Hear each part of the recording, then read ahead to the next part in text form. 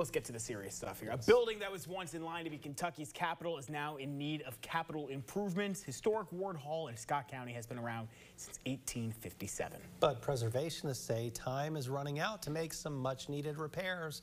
Vasi Prokos in studio this morning, as we've mentioned, with more on the efforts to save the largest Greek revival mansion in Kentucky.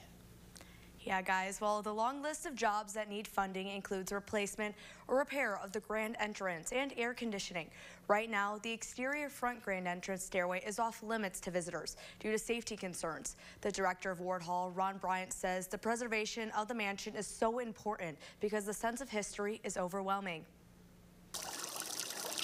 It's the sights and sounds that make Ward Hall one of the examples of a mid-19th century classical building. Ward Hall is not only just a Scott County, Georgetown treasure, it is a national treasure.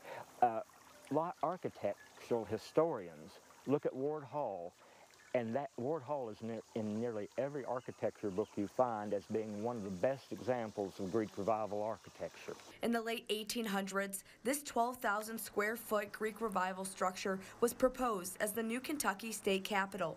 Now, decades later, a major facelift is in the works, but doesn't come cheap.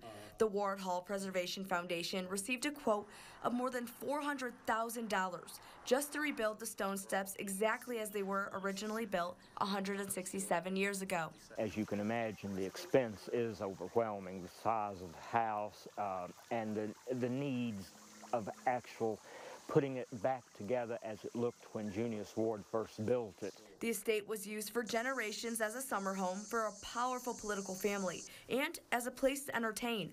Ron Bryant, the director of the historic mansion, says even with the cracks and splintering through the home, you can still feel the sense of history it holds. It's kind of like the family just stepped out and we're still around here. And so we try to make people feel that this is living history. This is not just a house that you see, a pretty house. This is something as a teaching tool about American Kentucky history.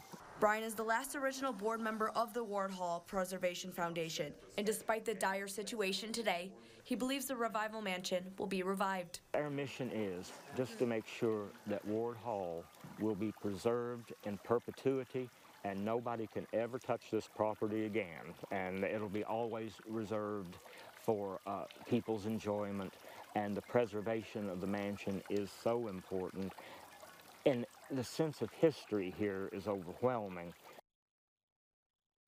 The home is still open for tours, and if you'd like to help preserve Ward Hall, we have a link to help in the story at fox56news.com. Tyler, back to you.